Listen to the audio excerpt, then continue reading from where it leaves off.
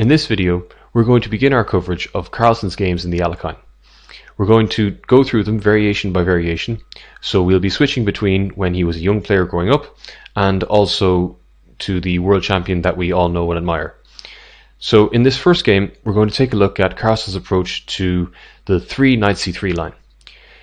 If we just backtrack a little bit, the main move for white here is e5, and Carlsen has only once faced the main alternative, which is 2 knight c3. And this was back in Gazdael in 2003. And I always figured, and this game confirms it, that Carlsen would play e5 here, as he's often a 1e5 player, e4, e5, and here he's avoided the Scotch, the Italian, the Spanish, so I'm sure he's very happy here. However, this particular position, after the move knight f3, I covered this quite extensively in my rapid and blitz repertoire for white, and I also covered bishop c4, the Vienna game, briefly in my attacking manual course as well. My attacking play manual. So I feel like there's no point repeating myself here, and instead in the theory course I'm going to recommend d5 here, with the idea of playing after e5 the move d4, which I think is the most reliable move for black.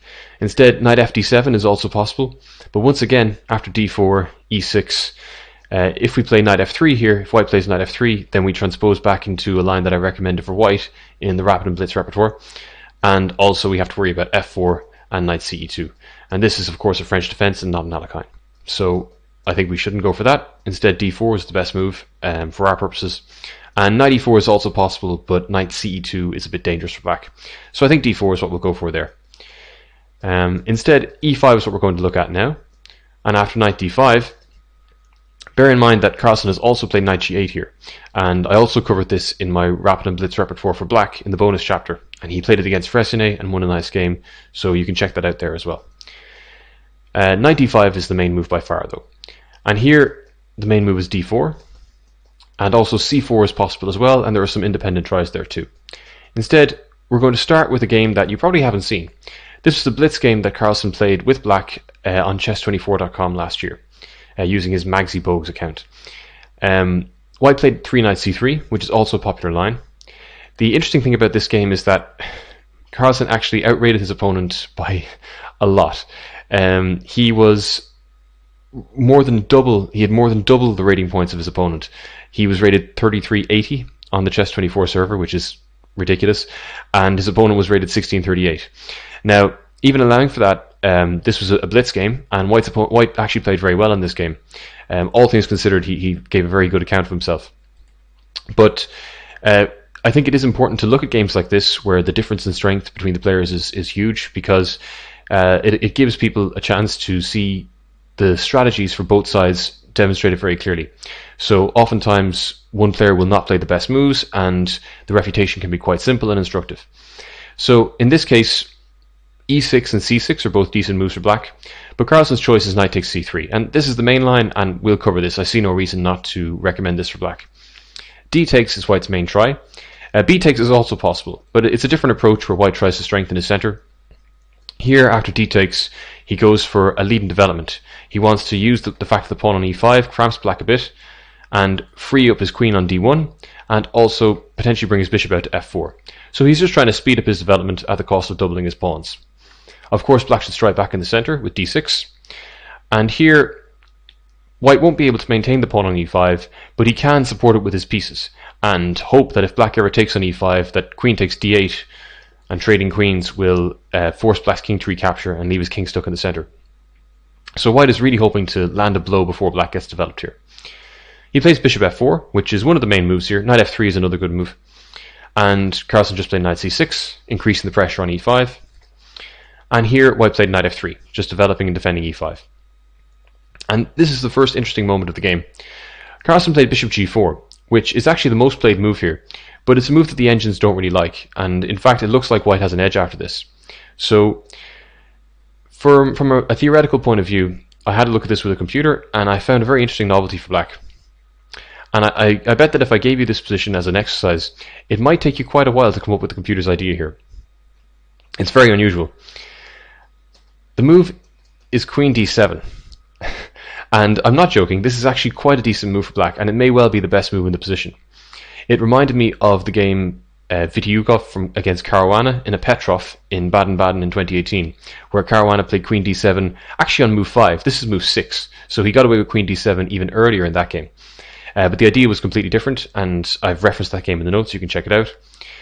The point behind Queen d7 here is that if Black tries to play f6, which is quite desirable from a positional point of view, he wants to trade off the e5 pawn for his g7 pawn and get a huge clump of pawns in the center.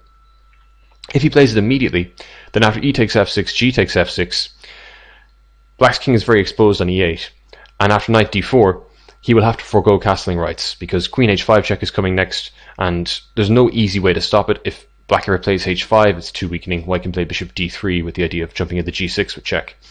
So that's not very good for Black. Now actually, this position may only be even slightly better for White, if anything, because Black's king will be quite safe in the center behind his big wall of pawns. But if you can imagine that Black's queen was on d7, he could comfortably meet this with e5, and then meet queen h5 check, with queen to f7 blocking the check. And that's one of the main points behind queen d7. So going back, if Black starts with queen d7, of course queen g4 is another possibility in some positions. But if White plays bishop d3, we follow it with f6, and after e takes, g takes, and knight d4, Black can absolutely play e5 if he likes, and this should be fine for Black. But also queen g4 is very decent. And once again, if the queens are exchanged here, Black's king is going to be very safe on e8, and he has a massive wall of central pawns. He's got 2 clear extra central pawns, and the g7 pawn is clearly better on f6 than on g7. So Black is doing fine here. And indeed, that's the positional drawback of White's line here. Black has 2 central pawns against 1. So this is quite pleasant for Black if he finishes development and gets his piece set successfully. The problem with bishop g4 is that White can play the really strong move h3 here. And here, if Black takes on f3, he can take on e5 with the knight, because White will take on b7. He might take on e5 first and then take on b7, but generally Black's light squares on the queen side are going to be destroyed with no light square bishop, and his king will be very vulnerable on e8. So Black should take with the d-pawn. But here White again is a star move, and I invite you to pause the video and have a think about what the correct response for White is here. Among other things, White can play bishop a6, and this undermines the knight on c6 and is very scary to meet over the board, and objectively should be quite good for White. Instead, after h3, bishop h5 is better, retaining the bishop, but after g4, and now after queen e2, White has an initiative here. Black can try and shore up the position. White might play e6 somewhere, so it makes sense to go e6 and d5 ourselves, but then White can try and crack open the position with c4 as well.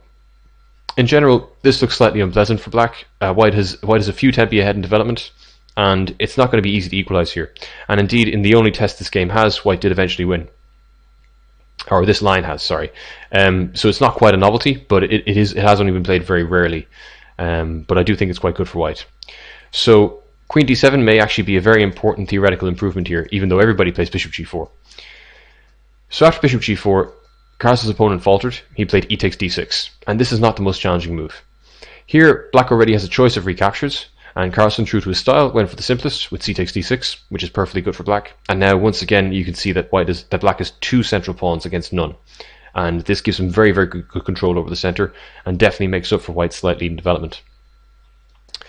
e5, however, is also fine, targeting the bishop on f4, and if it also gains time for development, and if White tries to go bishop g5, targeting the queen on d8, then bishop takes f3 will leave Black a piece up at the end of all the exchanges. You can check that out yourself. Bishop takes f3 and bishop takes d1 is going to win a piece. So instead, c takes d6 was Carlsen's choice, which is also fine. And after bishop e2, he decided to stay flexible and just play the move e6. The move e5 is also good. This gains time for development, and probably White won't get a chance to play c4 and put a clamp on d5.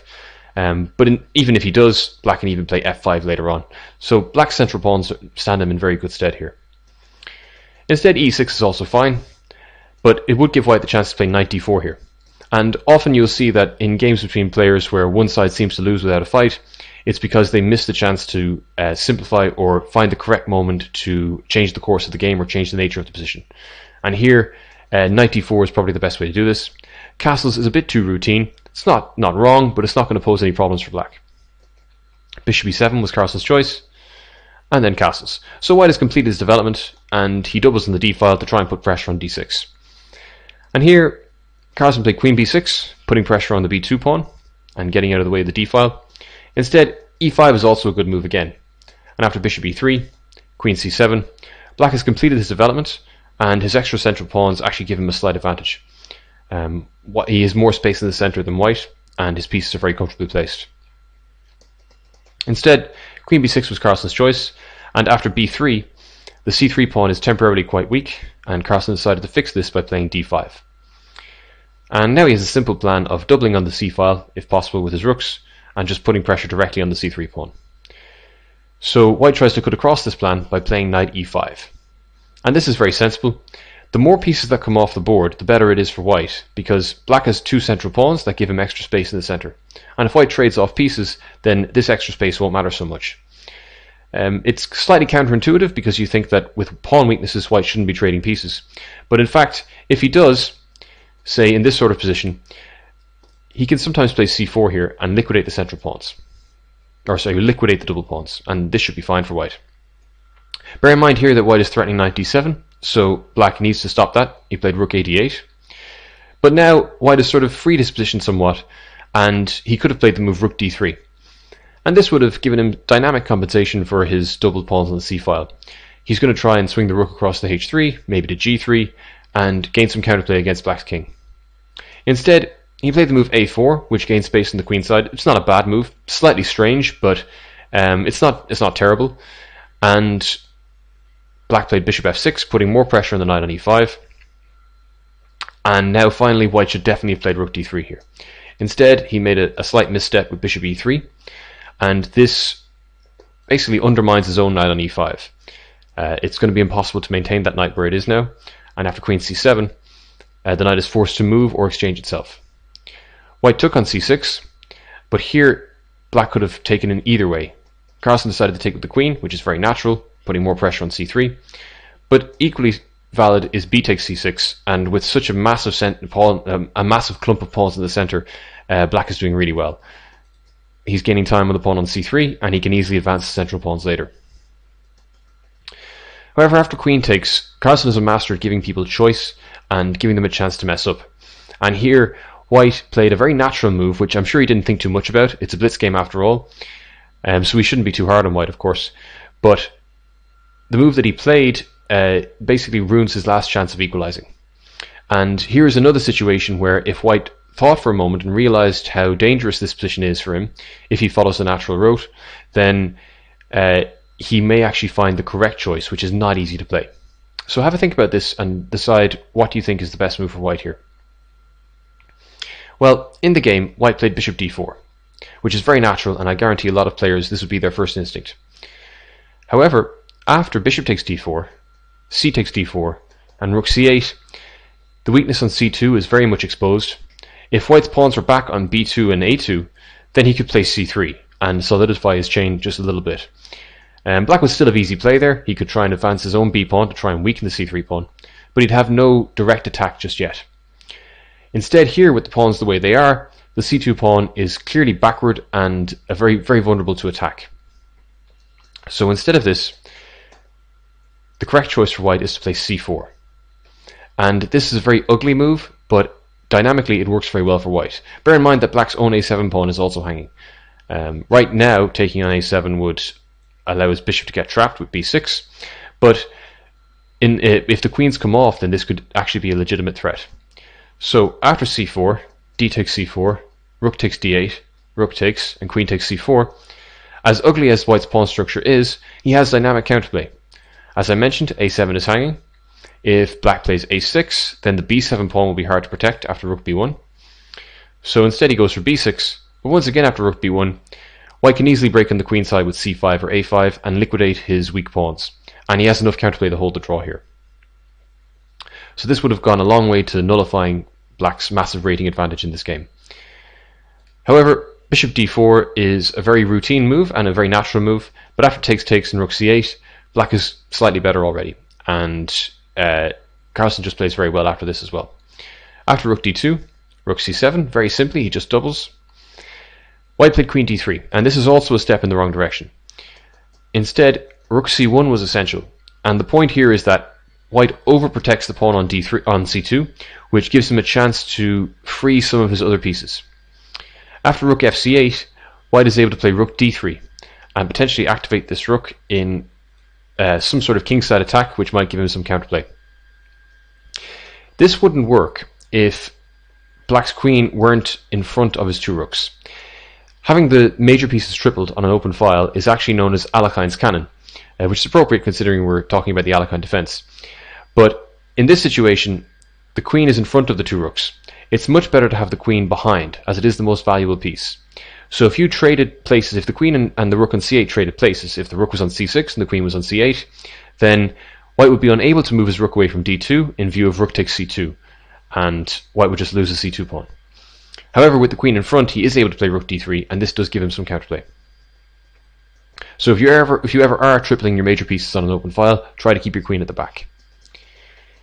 Instead, queen d3 was played in the game, but after rook fc8, white played rook c1. And here, this is also probably not best. The c2 pawn is defended sufficiently, but black is a very nice way to try and get through here. So have a think about what Magnus might have played here. Well, the most logical move is queen c3, and this indeed was Magnus's choice. He trades off white's only active piece, which is the queen on d3. This was the only piece that white had that was doing anything. It was keeping an eye on h7, and potentially eyeing up some counterplay. Maybe he could play queen b5 later on, or something like that. Whereas here, if black trades off the queen, then white has no active pieces left, and after queen takes, rook takes, all you have to do is compare the both sides' rooks to see who is better here. Clearly, black is much better. White's rooks couldn't really be more passive, and in fact, rook takes b3 is already a threat in view of the pin along the c-file. Instead, if white had tried to retain the queens with queen e2, it's already too late for that. After queen b2, c2 is exposed, c1 is hanging, and if white plays queen d1, then black already has a nice tactic that wins on the spot. What should he play?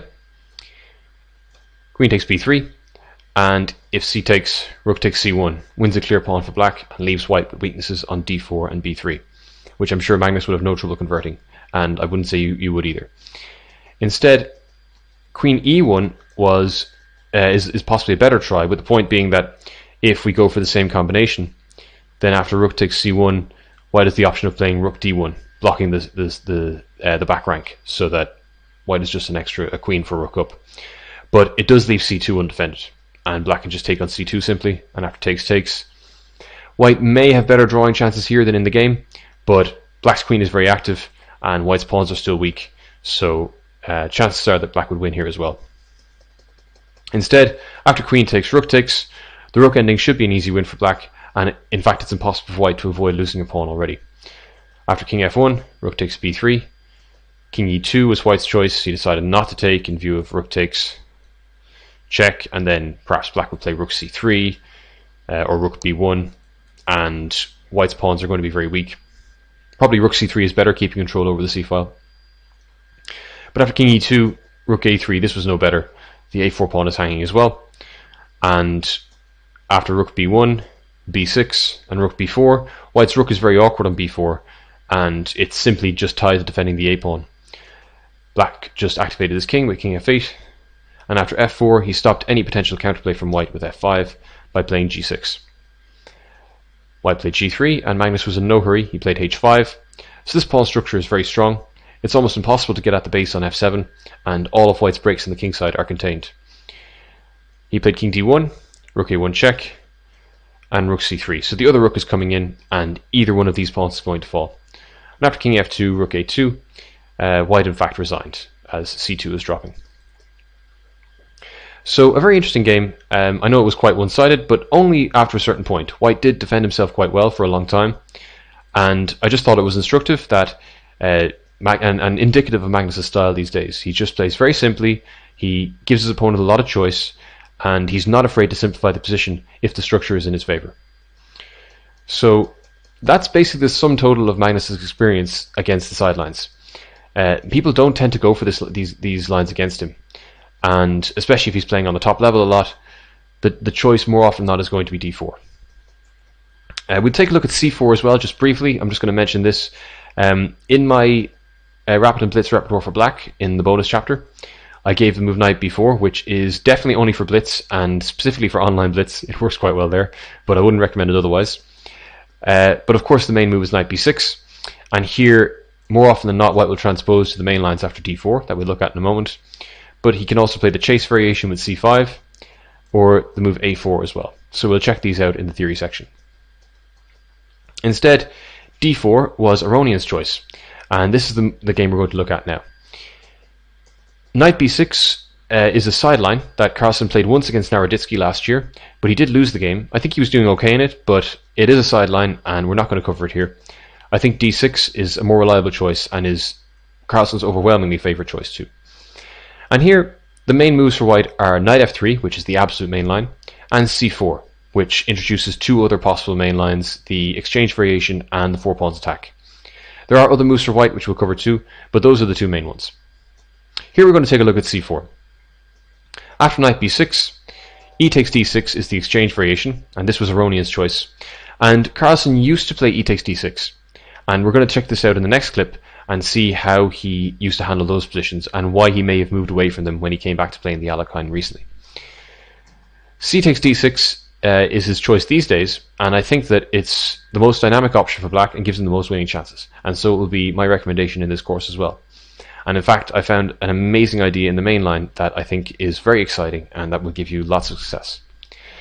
So Aronian played knight c3, g6. I should mention this game took place on TheChessWorld.com last year. Bishop e3 and bishop g7. This is black's idea. He wants to develop the bishop in sort of Grunfeld style and put direct pressure on d4, which has been weakened because white has no e-pawn, and he's also played c4, so that can't support the d4 pawn either. And here Aronian played h3, which is actually very logical. The point behind it is that oftentimes, if white ever plays knight f3, black will play bishop g4 directly to pin the knight. So white tries various ways of delaying the development of the knight on g1. One of these is the so-called Voronezh variation, which begins with rook c1, castles, and b3, which also makes a lot of sense, trying to limit the knight on b6. And this has been the main headache for black in this variation for the past 20 or 25 years or so. And generally, consensus has been reached that e5 is the best move for black and probably equalizes, but it leads to a sort of boring endgame. Bishop f5 has been the most popular recently because it has a very good score for black, but of course black is losing a tempo here if after knight f3 he wants to play bishop g4. However, this also isn't bad for black. But the most positionally desirable move, from my point of view, is d5. And I think that this makes a lot of sense. We're trying to expose the d4 pawn to frontal attack. The problem is that c5 is possible. And here I discovered a line that has only been played 3 times in both correspondence and over the board. And it's a fantastic piece sacrifice that I think gives black a lot of play. After knight c6, c takes b6, and e5, your opponents are going to be very scared by this. And any theory that is involved here is theory that you'll know and that they probably won't. There's very little theory and a lot of it is analysis, and I'm really excited to present this to you. I think it's a really exciting line. So we'll look at that in the theory section. I'm not sure what Magnus's choice would be here. Probably he'd go for bishop f5 or something a little more calm, but I really do believe in this and I think it's a great line for black. However, in this game, Aronian's choice was h3. And after castles, he played knight f3, which was his big idea. Now he develops comfortably without allowing bishop g4. So, Carlsen played knight c6, but here Aronian went wrong. He played d5, and this move is somewhat anti-positional. It frees up the bishop on g7, and also after knight a5, it's going to be very difficult for white to defend his c4 pawn. But of course Aronian is a fantastic player, and he had an idea behind this, and his point was that he was going to play bishop d4, trading off black's dark bishop on g7, and also that if we take on c4, we're going to run into issues after bishop takes g7 and queen d4 check. This should be at least fine for white. However, Carlsen reacted in a very nice way.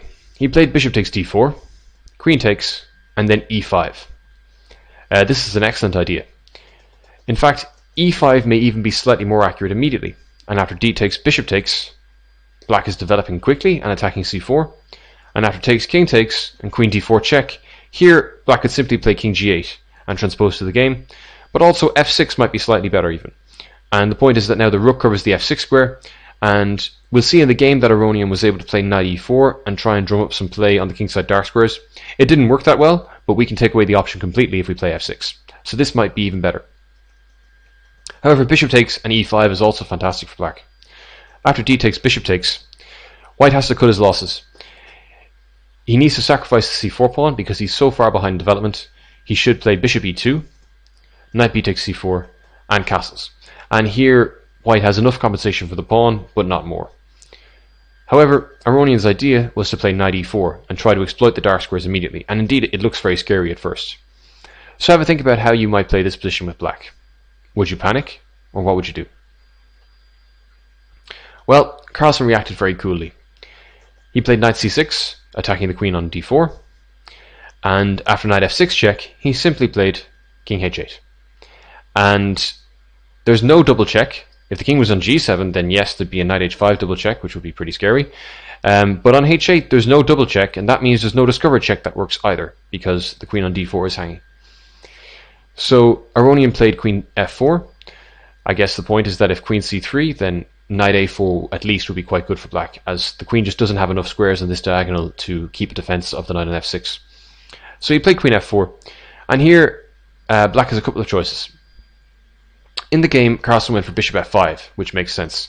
But I'd like you to think about it and see if you can spot something that's even better. Well, black can actually take the c4 pawn. And the tactics work out for him. The point here is that white isn't really threatening queen h6 because the f6 knight is hanging completely. And his attack, while it looks kind of scary, it doesn't really work just yet. There's no way to increase the pressure on h7. And since h7 is the only meaningful square near the king that the knight on f6 attacks, then there's really no way for white to break through here. So black has time to snatch the pawn on c4. And for example, after bishop takes, queen takes f6, he's just going to be a clear pawn up in this position. White finally catches up in development, but after rook a8, black just has an extra d pawn, and it's passed as well. So white should try bishop e2 instead, but this gives black a chance to play knight 4 back to e5, and now he's got very good control over the dark squares in the center. And after castles, king g7, he kicks out the knight on f6, and the d pawn is ready to run. So black has just an extra pawn here and doesn't really have to worry about any attack on the king side.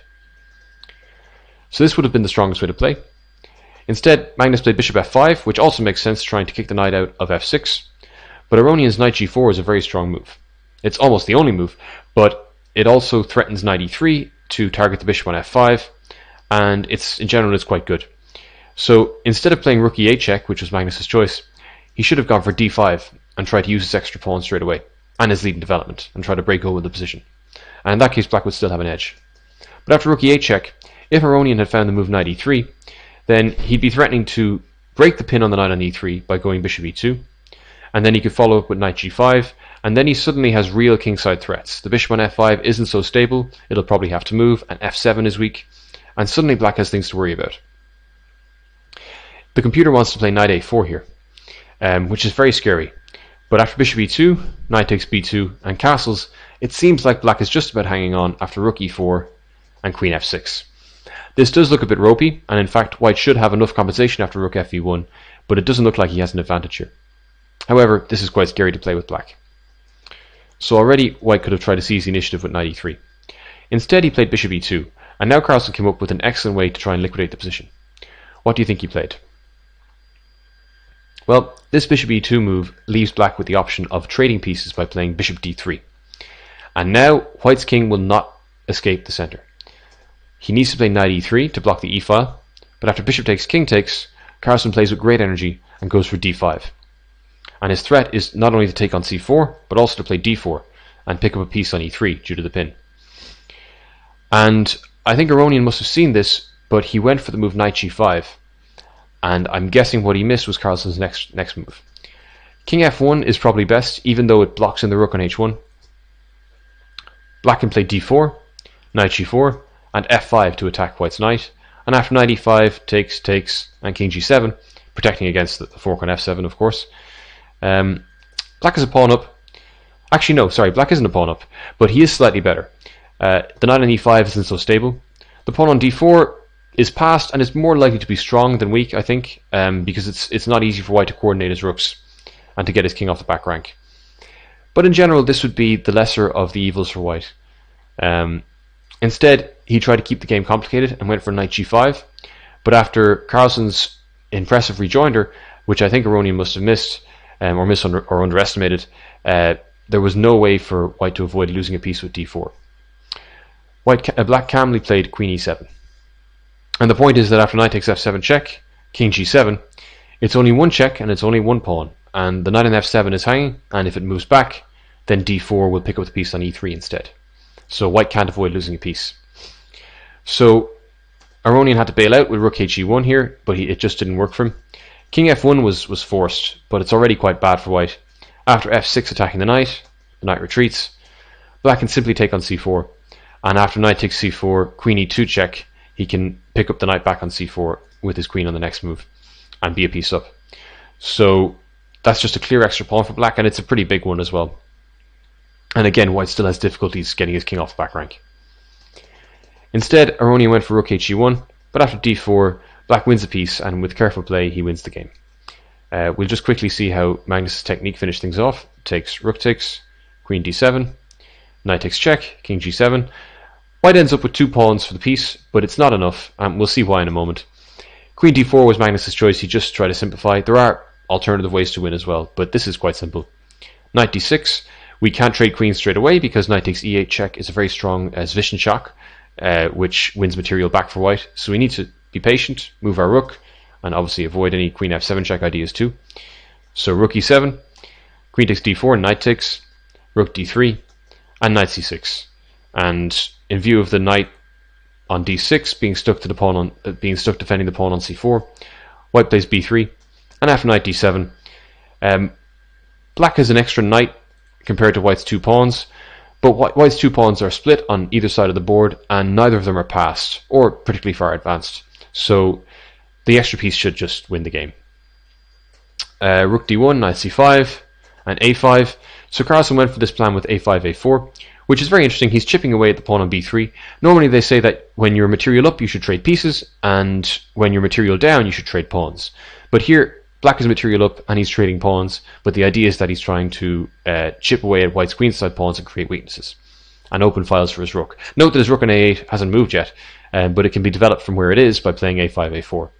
So part of becoming a very strong player is knowing when there are exceptions to the rules, and here I think it's an exception for black. He should be trading pawns to try and activate his rook on a8. Rook b2 is played, knight b4, and after b takes a4, rook takes a4, a3. Black played knight d3, obviously taking on a3 allows white to regain the piece on b4. But after knight bd3, this being an internet game, of course, the game finished abruptly after rook b3. Aronian just hung the rook. But even here, he's going to find it very hard to survive. The a3 pawn, the c4 pawn, they're both weak, and the knight on d6 is no longer stable. So after rook d7, it will most likely have to move, and the c4 pawn will drop too. So black is winning here already. So again, a very interesting tussle from 2 of the strongest players of our time, and I think this is a very interesting introduction to the exchange variation with c takes d6. In the next clip, we're going to look at e takes d6, and we're going to revisit young Carlsen's approach to this line, and I've thought some of the games here were interesting too, so we'll check these out and try to think about why he may have moved away from this line and chose c takes d6 instead these days. So thank you for watching, and I'll see you in the next clip.